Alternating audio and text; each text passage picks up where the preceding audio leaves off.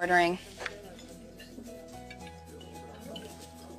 Faith, if you don't want to be treated like a kid, don't act like one.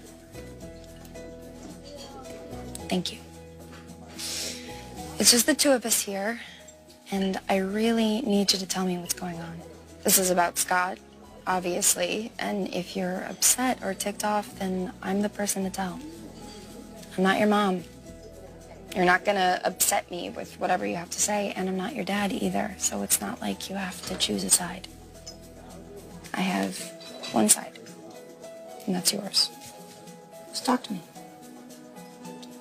It's nothing. It took me a while to get used to living with Chelsea, too. So that's what you're saying this is? You're just getting used to having Scott around? I don't buy it. So now I'm a liar?